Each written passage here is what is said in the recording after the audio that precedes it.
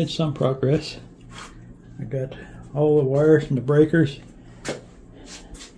You know, that Grid Boss is going to be such a blessing because it is just a nightmare to bend 2-aught wire to all 6 of these breakers here.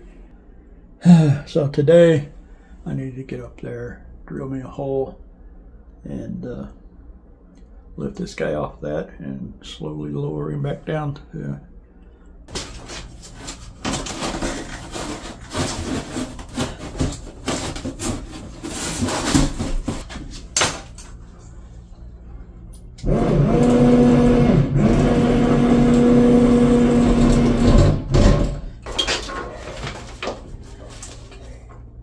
stay with me. Okay.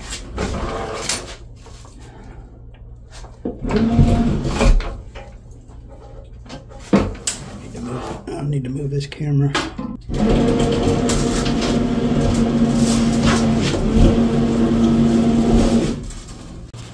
You really need 2 people for this, but when you don't have 2 people, you got to improvise. All done. Empty, empty, empty. So now I've got a clean slate. I'm changing my mind about this wall here. Let me back up a bit. I was going to put Flex Boss, Grid Boss, another Flex Boss, but that would only leave me with like 3 inches between each device and the walls. So the Flex Boss must go here because this is where the grid comes in and goes back to the house. So Flex Boss is definitely going to go right here. And this is my original configuration when I had 6500 EXs. One here and one here, and the battery racks underneath them. And I think that's the way I'm going to do it again. I'm going to put Flex Boss here, battery rack, and this is all going to disappear underneath here, and I'll put the Grid Boss right in the center here. Got my circuit breaker in today. Post office. I had to go down to the post office because I had to sign for the delivery. But anyhow, it's installed. I looked at the bracket there, and it's already been corrected. So I think it was only the first few that went out that were swapped, but this one is in there correct. So it's time to put this guy up on the wall. I want to point out something here, that these brackets that hold the Flex Boss and the Grid Boss on, you can see that the little stand-ups are in exactly the same place, but the Grid Boss is much wider here. So these are not interchangeable, just pointing that out. Tried to line things up, but I'm going to put the screw holes in the center of it so that I can slide it back and forth to me so it matches up with where the grid comes in and the grid goes back to the house. So, and I hope that you have patience with me because I like to do things slowly and methodically, and I make mistakes and so I correct them, and I like to not just show you something in a box, take it out of the box, and then show you it installed and working. There's a lot of steps that go in between, a lot of mistakes are made, and I hope to point those out as I go along so that you don't make those same mistakes. So, with that said, let's see if I can get this guy just about where I want it.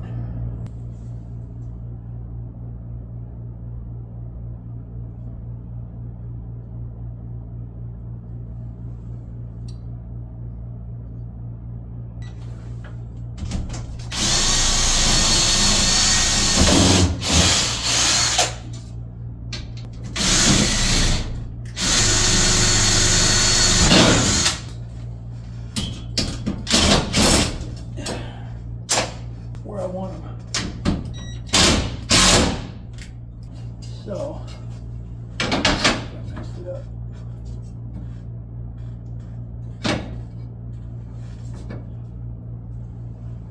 That's good.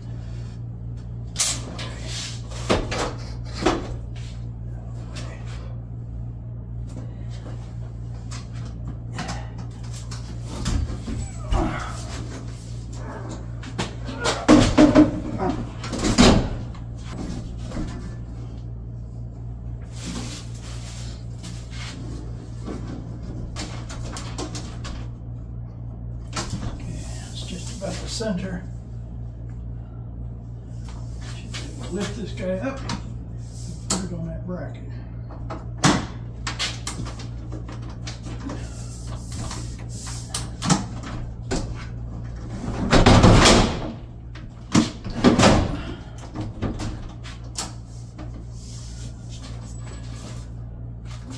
Ta-da!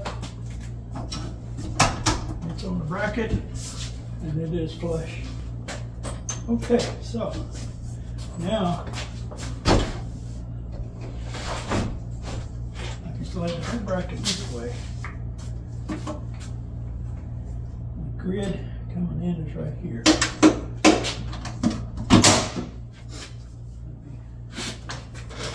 Get the camera over here. I've got about 17 inches of slack here. So let's see. Get my magic ruler out here.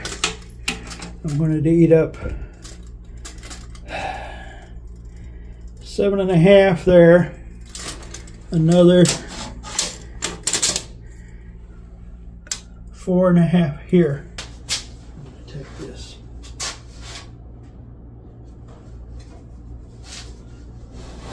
Oh, it's right there.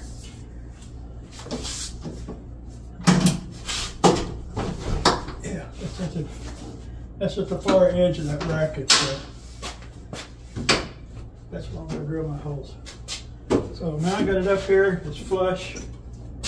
I can mark where I want my holes at.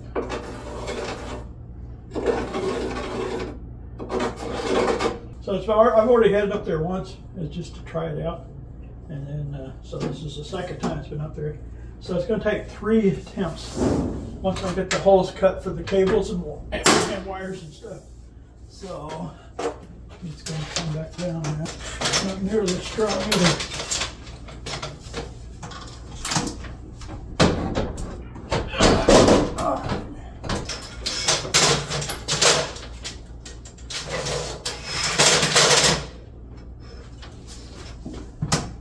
Coming down.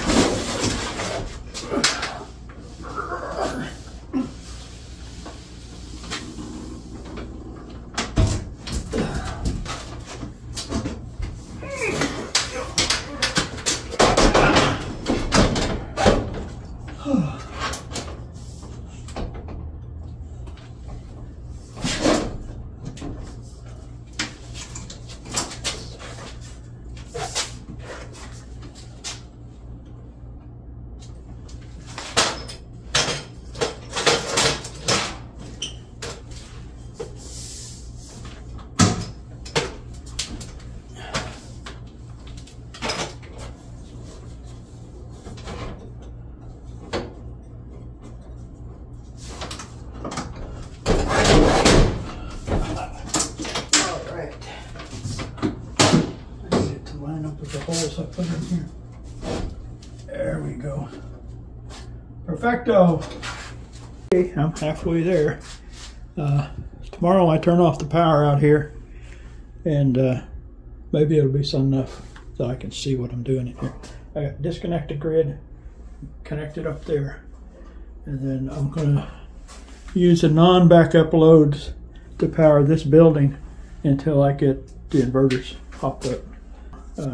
I'm going to pass the grid through here out to there. Tighten down, put one of these nuts on both sides and screw it down and tighten it up. And that kind of holds the bottom in place. It's not going anywhere.